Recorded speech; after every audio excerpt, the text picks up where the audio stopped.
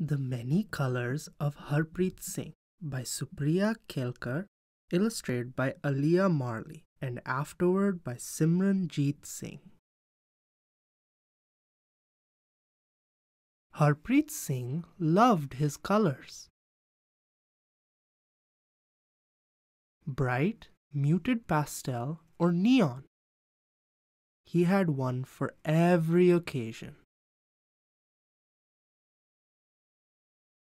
He wore yellow when he felt sunny, spreading cheer everywhere he went. He wore pink when he felt like celebrating, bopping along to Bhangra beats.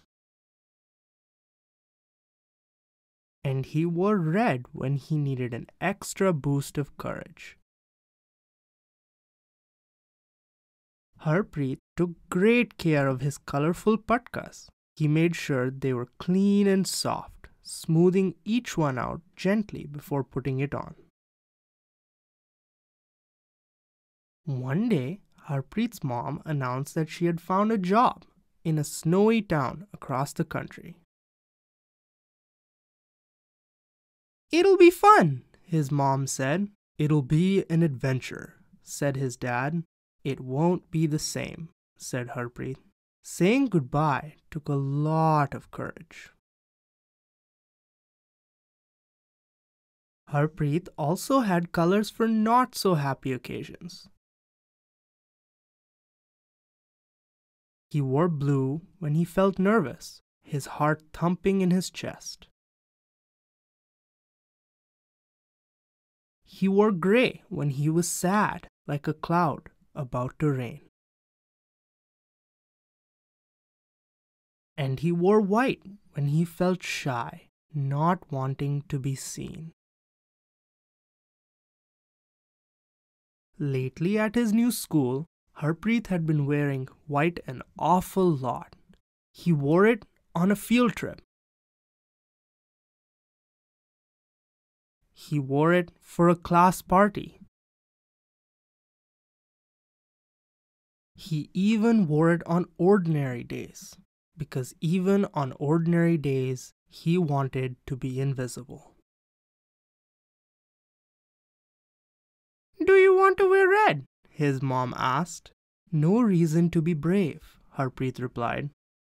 "How about pink?" asked his dad. "What's there to celebrate?" said Harpreet. "Maybe all you need," said his mom, "is a little sunshine." Harpreet shook his head and sighed. Look outside. No birds, no blooms, no beach, just cold. The next day, Harpreet went to the school in white, feeling gloomier than ever before. It seemed like everything in this town was frowning along with him, even the snow. But it wasn't a frown at all. It was a smile. And Harpreet knew who it belonged to. "I like your hat," said Harpreet. "I like your hat," said the girl. "Mine's not a hat, actually. It's called a patka," said Harpreet.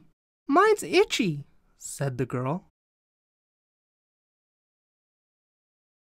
Harpreet laughed. "I'm Harpreet," he said. The girl extended a mitten. "I'm Abby." The next day, Harpreet was sure to wear red.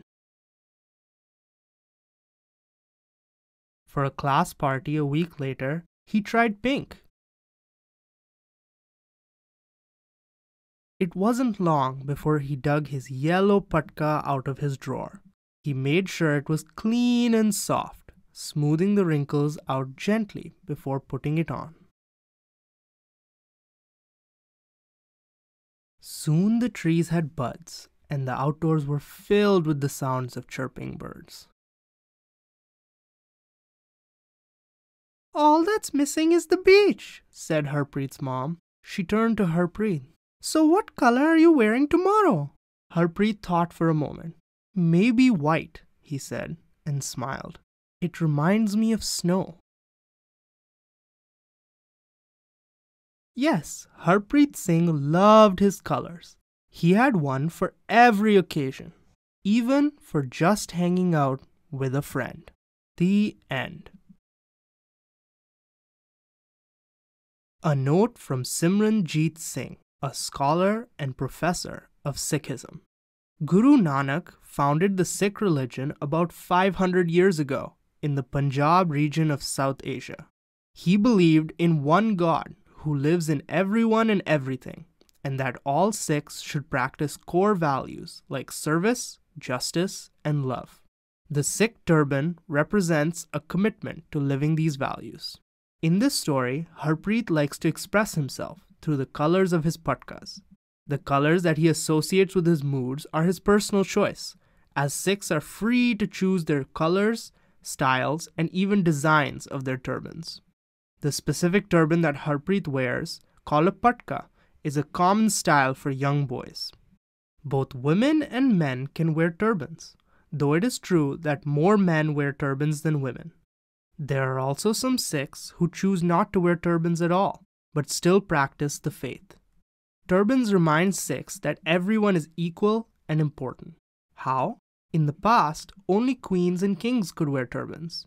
The Sikh leaders, called gurus, believed that all people should wear turbans to signify that every person is royal and that no one is better than anyone else. I think about these values each morning as I wrap my turban around my head. The Many Colors of Harpreet Singh has been brought to you by Cultural Cafe. Cultural Cafe is an initiative that strives to narrate the stories of our nation's diversity. It hopes to build bridges, to keep kindness, common ground, inclusion, and empathy alive through storytelling. Please support Cultural Cafe by liking, subscribing, or commenting. Thank you.